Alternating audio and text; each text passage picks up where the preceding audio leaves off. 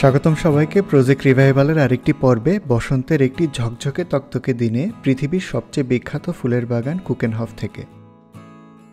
Netherlands নামটি ভাবলেই চোখে ভেসে ওঠে বিস্তৃত টিউলিপ বাগানের ছবি। ইন্টারনেটে দিগন্তজোড়া রঙিন ফুলের ছবি ও ভিডিও দেখতে দেখতে বসন্তে ঘুরতে যাবার ইচ্ছা থাকা সত্ত্বেও গত 2 বছরে করোনার প্রকোপের কারণে যাওয়া পড়েনি। তবে এই বছর সুযোগ থাকায় আর সাথে ইস্টারের বন্ধ থাকায় আমাদের মতন হাজারো ট্যুরিস্ট ভিড় করেছে এই জায়গাটিকে দেখার জন্য। কুকেনহফ নামটি ইংরেজি করলে হয় কিচেন গার্ডেন। এই জায়গাটি ইউরোপের বাগান বা গার্ডেন অফ ইউরোপ নামেও পরিচিত। এটি বিশ্বের বৃহত্তম ফুলের বাগানগুলোর মাঝে একটি। কুকেনহফ হল্যান্ডের হার্লেমের দক্ষিণে এবং আমস্টারডামের দক্ষিণ পশ্চিমে অবস্থিত। এই জায়গাটিতে হার্লেম এবং লিডেন ট্রেন স্টেশনের পাশাপাশি শিফল এয়ারপোর্ট থেকে বাসে করেও যাওয়া যায়। বর্তমানে শুধুমাত্র আগে থেকে অনলাইনে টিকিট কেটেই পার্কে প্রবেশ করা যায়।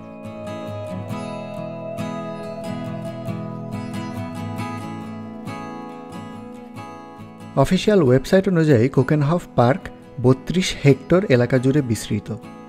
যদিও এর মাঠ বা পার্ক সারা বছর ব্যক্তিগত আয়োজন এবং উৎসবের জন্য উন্মুক্ত থাকে, তবে শুধুমাত্র মার্চের মাঝামাঝি থেকে মে মাসের মাঝামাঝি পর্যন্ত 8 সপ্তাহব্যাপী বিশ্ববিখ্যাত টিউলিপ প্রদর্শনী সাধারণ জনগণের জন্য উন্মুক্ত থাকে।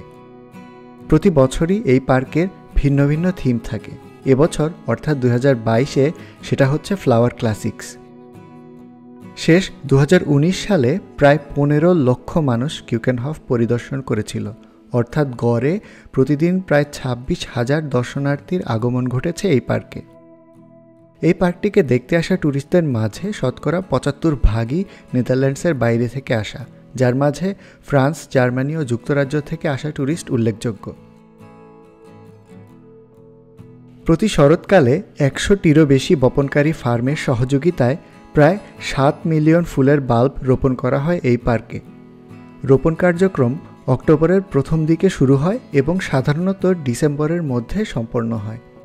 এরপরে বসন্তের 8 সপ্তাহ নানা রকম ফুল ফুটে পুরো জায়গাটিকে করে তোলে ছবির মতন সুন্দর।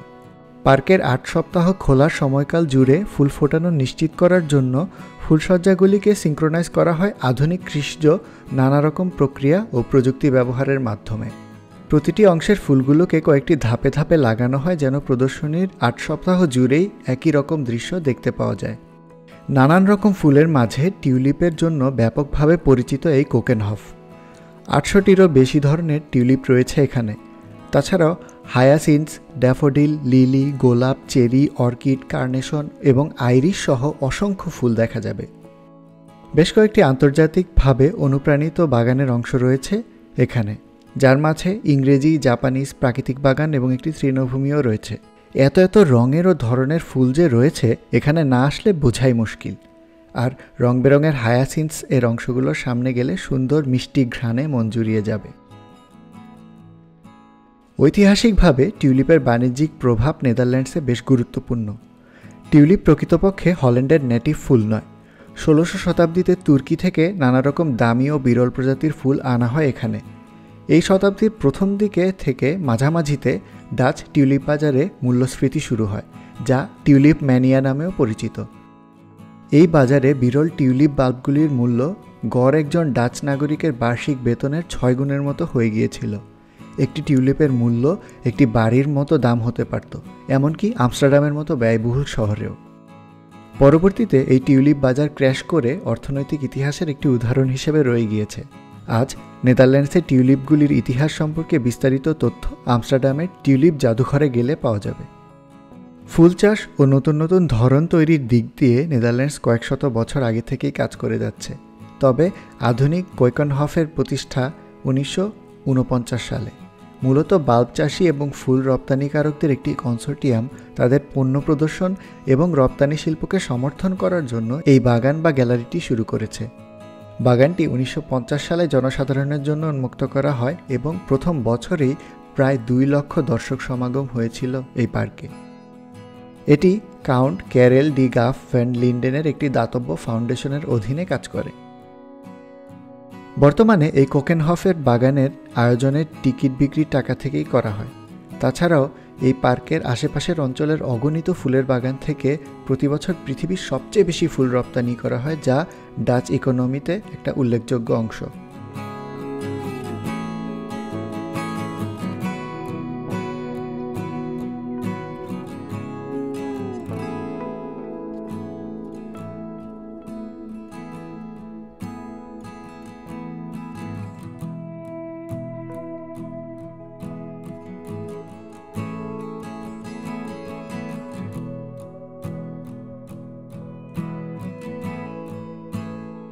অর্কিড প্রেমীদের জন্য পার্কের সবচেয়ে উত্তর কোণে বিয়াট্রিক্স প্যাভিলিয়ন রয়েছে, মূল প্রবেশদ্বারের কাছেই।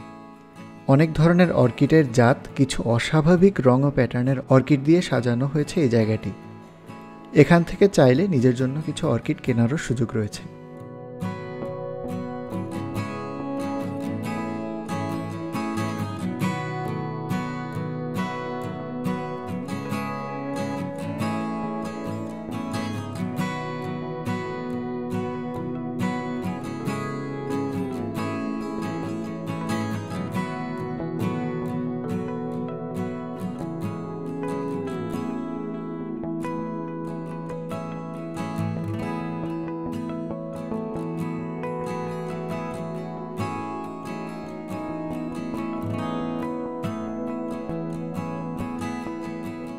অর্কিড গ্যালারি বাদেও এখানে একটি উইন্ডমিল রয়েছে, আর আছে টিউলিপ ফিল্ডের ছোট ছোট খাল দিয়ে নৌকা ভ্রমণের ব্যবস্থা।